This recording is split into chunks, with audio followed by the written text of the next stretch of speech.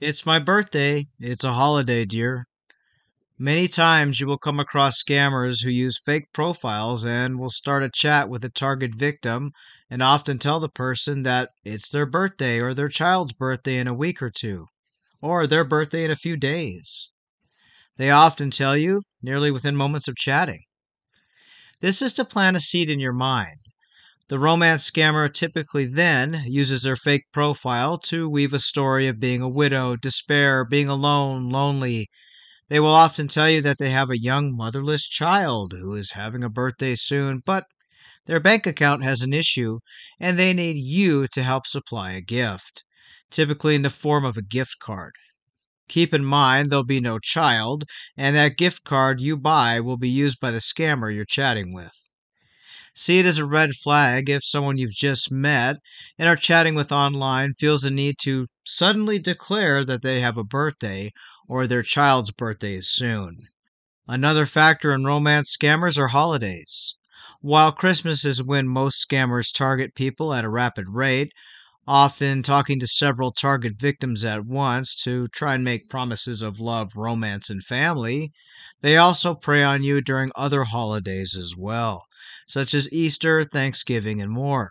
Often using the same tactic as the birthday celebration, stating they are alone or their child is alone on that particular holiday and they need you to buy them a gift. Romance scammers prey on the emotions of victims who also might not have family to be around during a holiday, and use that to pull at your heartstrings to convince you that they will be your family and their imaginary child would want you to be in their life. Once they have you emotionally manipulated, they then ask for cash or gift cards to help celebrate the holiday. While for many the holiday seasons are spent with family, there are many who spend it alone, and scammers know this and target those who might feel vulnerable during a holiday. Something such as a holiday dinner with family, while the norm for most, for a lot it's something they miss.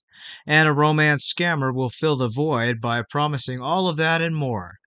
But there'll be a catch. They'll need a gift card or some cash, as they will be away, out of the country, deployed at sea, or some other excuse, and that child of theirs will be at a boarding school or with a nanny, and the scammer will ask you to provide for them, as there'll always be a financial crisis, frozen bank account, or some other excuse why they can't help. Keep in mind also romance scammers target victims during the summertime, often stating their child's alone and wish they could take them on a summer vacation, but they're deployed and hope that you can help financially. Always look for the red flags and don't let the thought of a birthday or some other holiday event or a child's summer vacation pull at your heartstrings and to cause a scammer to worm their way into your heart and into your bank account.